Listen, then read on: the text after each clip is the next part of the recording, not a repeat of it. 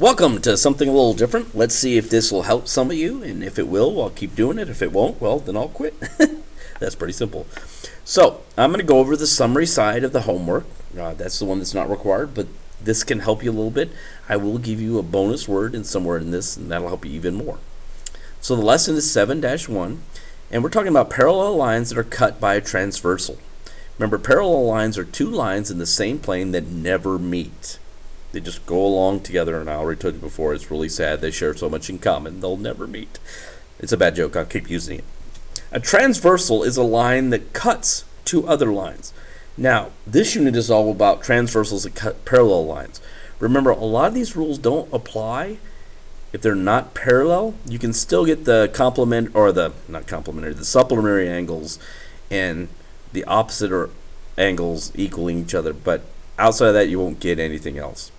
So remember that when parallel lines are cut by transversal, there really are only two angle measurements formed, and once you find one of them, you'll know all of them.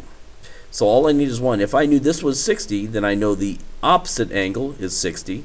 I know that the corresponding angle is 60 and its opposite is 60. Likewise, because it's 60, I know that together these two form a supplementary angle, and supplementary angles equal 180. So 180 minus 60 will give me 120, and then I know the opposites and the correspondings, and I could label the whole thing. Do label the whole thing before you answer questions. So let's go down and look at some questions. Today is actually a pretty decently easy homework. As long as you do it, it doesn't get very hard. So it says, in each diagram, a transversal cuts parallel lines. Name the angles that are congruent to the indicated angle. Congruent means the same. So we talked about parallel lines that are cut by transversal. There'll be two angle measurements, and since two parallel lines cut by transversal makes 4 or 8 angles, 4 will be one measurement, and 2 or man, I'm really having problems. And 4 will be the other measurement. So if it wants angles that are congruent and it gives me one angle, there's going to be 3 other angles that are congruent or the same. So the first one says angle 1, and that's angle 1. And I'm going to circle all the angles that are congruent. I know the corresponding angle, which is the angle on the same side of the transversal. The corresponding angle for 1 is 5. And I know the opposite angle is 3, and the opposite angle of 5 is 7. So the angles congruent to number 1 are angle 3, comma, angle 5, comma, angle 7. That's a really terrible angle symbol, but I'll accept it because I wrote it. So down here we go A. So again, we'll circle the angle involved, which is A. The corresponding angle for A is G. And the opposite angles are E and C. And all these are congruent because they're all the same. So I'm going to do it alphabetically here. So the angles congruent to angle A are angle C, comma, angle E, comma, angle G. Alright, the last one over here, I'm going to move it over a little bit so I can see it. The angles congruent to angle Z. Well, I go up here and find angle Z. The corresponding angle is angle R, and the opposite angles are T and Y. So the angles congruent to angle Z are angle R, comma, angle T, comma, it's really tough when you get a T, it looks like a plus sign, and angle Y. And I've done that first part. So here's your bonus word.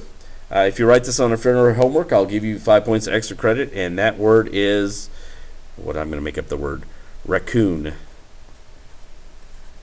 So I think I spelled raccoon right. I don't know if it has 2 C's or 1 C. If it has 2 C's, well, correct me, make yourself feel better. So in each diagram, a transversal cuts parallel lines, and the measure 1 angle is given. Write the measure of the remaining angles in the diagram. Remember, in parallel lines cut by transversal, there are only 2 angle measurements involved. So if they give you one, they've actually given you all. So I'm going to take this, and I got 150, and they've labeled the corresponding angle. Remember that the opposites of those are also the same measurement. Now I've got 4 angles done. I know that 2 angles cut or bisected by a line are supplementary. I think I said supplemental earlier. I meant supplementary. So to do that, they both equal 180, and all I've got to do is say 180 minus the angle I have, which is 150, and I get the remaining angle, which is 30, and I can label all my angles as 30. I didn't put my degree signs here. 30, not a lot of room, and 30. For those of you who write terribly, this is going to be a lovely exercise. Do me a favor. Don't make a complete mess of it. All right, moving over a little bit. Let's look at this one. Well, they gave us 135. I know that the corresponding angle, the angle on the same side of the transversal, the corresponding angle is 135. I know the opposite angles are 135 degrees. I now have 4 of my 8 angles filled in. To find the last one, all I got to do is remember that supplementary right there. So 135, I take 180, which is what that supplementary angles equal, minus 135, I get 45. So all the other angles are 45 degrees.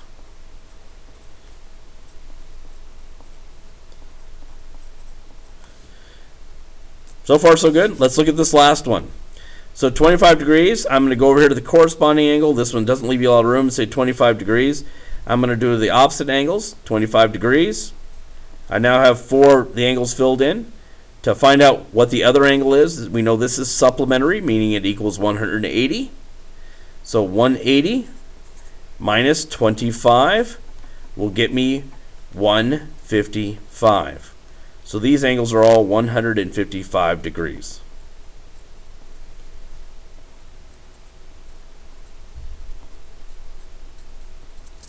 And that's that in a nutshell. Remember, parallel lines cut by transversal, we only really have 2 angle measurements. There are 8 total angles created, so 4 more one measurement, 4 the other. Good job. Keep it going.